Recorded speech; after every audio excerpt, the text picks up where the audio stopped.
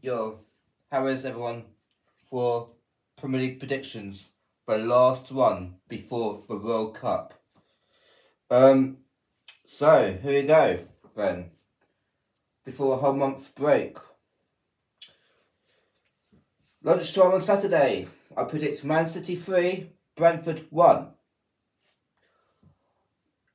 This not based on what happened in the EFL Cup, but this based on the confidence there is at Bournemouth at the moment. Everton just not quite there.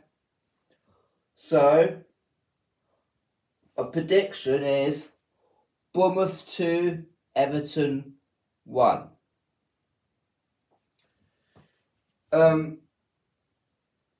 Liverpool have got Southampton, the new manager. I think it'll be a game too tough, too early. I'm sure Nathan Jones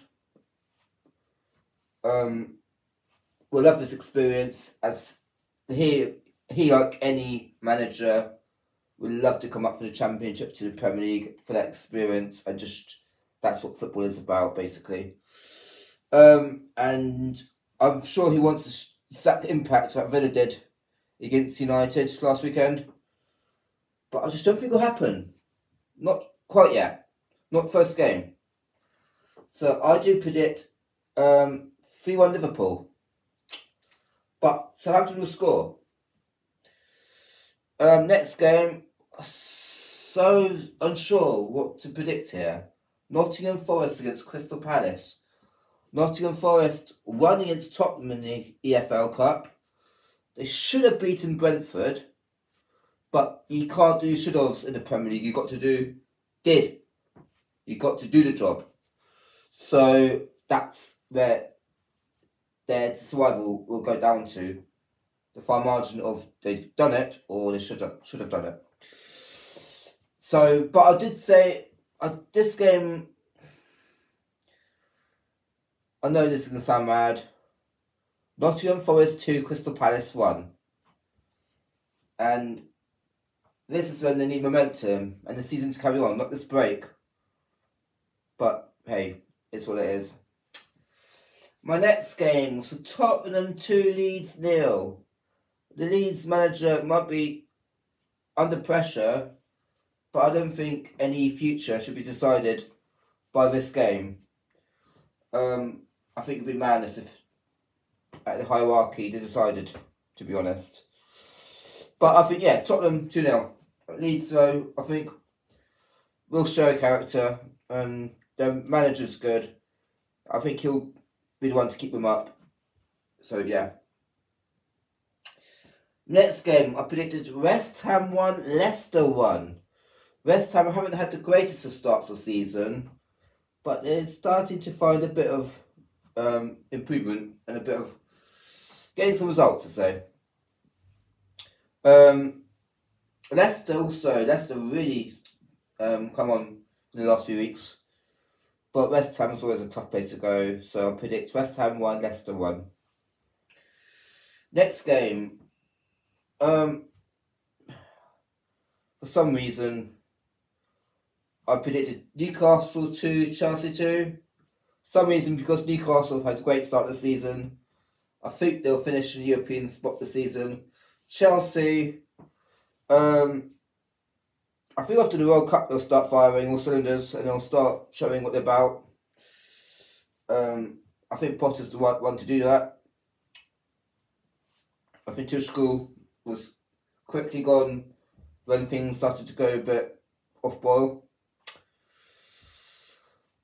So yeah, I put 2-2 for that. Next one, Wolves against Arsenal. Well, when Wolves' new manager gets going and gets the team playing, they're going to be a fantastic team to play. They're going to be a lot better than they are.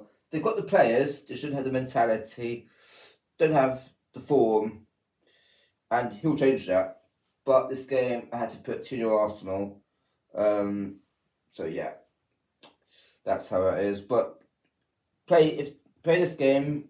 If it works out with the new manager, with how good he is, what a record he's got, next season it could be opposite way around. Not saying it will be, but there's always a possibility. Next game, Brighton against Aston Villa. Look, Villa were fantastic against United in the first game under the new manager. Fantastic manager as well, Unai Emery. But I did put 2-1 Brighton, being biased, but I think home advantage. At the moment, we've done so well after winning in the EFL Cup at Arsenal. Yeah, 2-1. But I don't think the scoreline, I think it'd be one of those, just at one clinical chance, might be all the difference for Brighton. Despite how good it's been, I think Villa will really give us a game. Fulham against Man United. Final game, actually. I put Fulham 2, Man United 2. I think it's going to be a fantastic game. Mitrovic is doing well for Fulham. United aren't doing as great.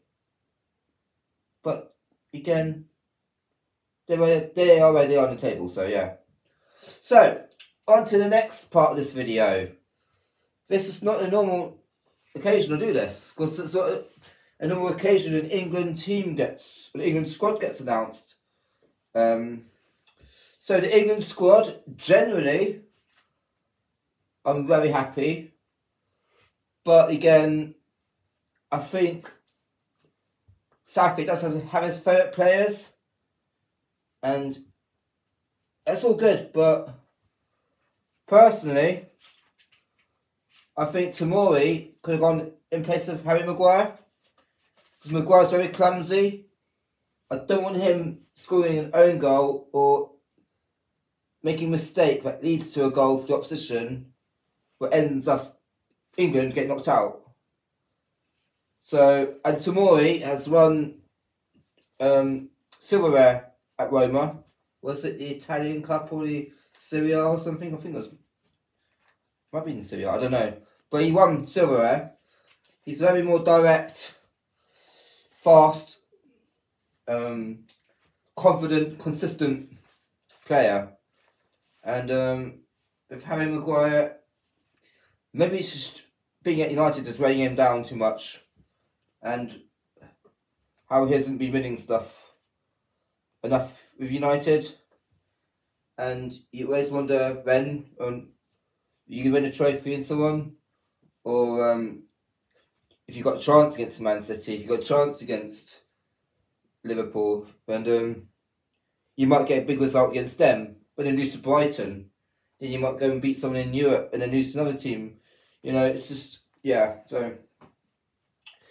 Kyle Walker, he's a great player. Man City are a phenomenal team, but he's also very capable of making a mistake, and which could cost England. I think Gareth Southgate has taken a defender too many.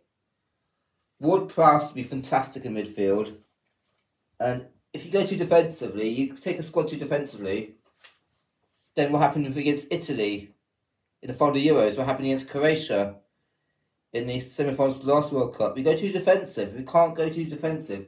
You've got to have more attacking mentality. In a good game against a team, you know, you've got to score early, but you can't defend too much, because it's France. They can pick you apart. If you set up to defend, set up to counter, set up to... We've got to be clever. We've got to be clinical. We've got to be obviously strong. But we've got to really play our style, attacking. And we've got Foden, we've got Grealish, we've got Kane, we've got players who can do that. And we need it. Because how well we did at the Euros until we went ahead against Italy and then defended way too much. Against Croatia, how we started, you know, it catches up with you if you can't be. So yeah, and also I don't really want to have Walker and Dyer back, because they've not been the most prolific defensive dual. Well, not dual, but for their own clubs kind of thing. So yeah, basically that's what my thought was on England. Also, I'd love to have brought Ivan Toney, but there's none of those strikers I would have not taken. So it's such a hard decision. I mean, Callum Wilson's a fantastic player as well. Saka, Rashford, everyone in that attacking department are fantastic. So that's my verdict. Yeah. Cheers for watching anyway. I'm out. Thanks. Bye.